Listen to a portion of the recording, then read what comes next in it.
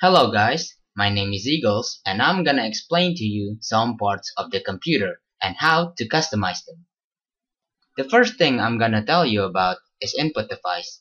Input device is basically a device that sends data into your computer like words, movements, or sounds. The two I'm gonna cover are the mouse and the keyboard. The mouse is your primary input for movements, while your keyboard is the primary input for words. To customize both, you need to go to the control panel and type mouse and/or keyboard at the search bar. You can customize a few things for the mouse such as pointer speed, mouse acceleration, the type of cursor, etc.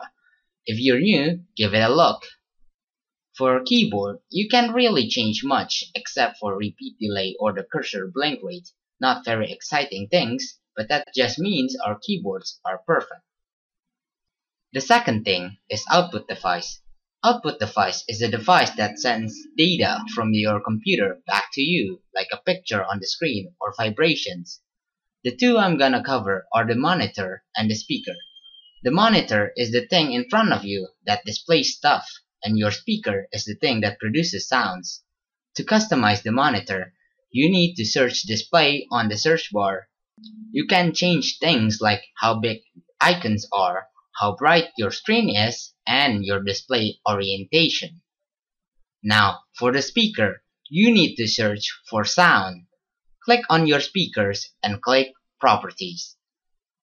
You can change how loud it is, other enhancements, or the quality of the sound. The third thing is a system unit. A system unit is basically something that holds all the processing things in your computer together. A central motherboard, if you will. The two examples are the motherboard and the video graphics adapter. These things can be customized, but they are mostly done in real life and not through the computer. A motherboard is the place where you store the components like VGA, sound card, etc. You can really customize this. While a VGA is where the graphic processing unit lies, there all sorts of graphical things are done, for lack of better words.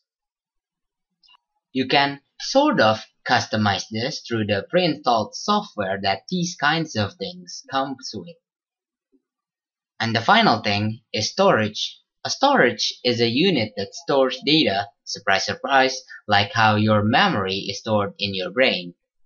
The two I'm gonna cover are the hard drive and a USB. Now, you can't do much with both except probably like renaming and also allocating memories. These aren't really something you will do as beginners, so let's just settle with renaming them. To rename them, you need to right-click on their names on the File Explorer and click Rename. That covers all of it. I hope you found this helpful, or at least, enough. Thanks for watching. I'll see you at my blog. Peace.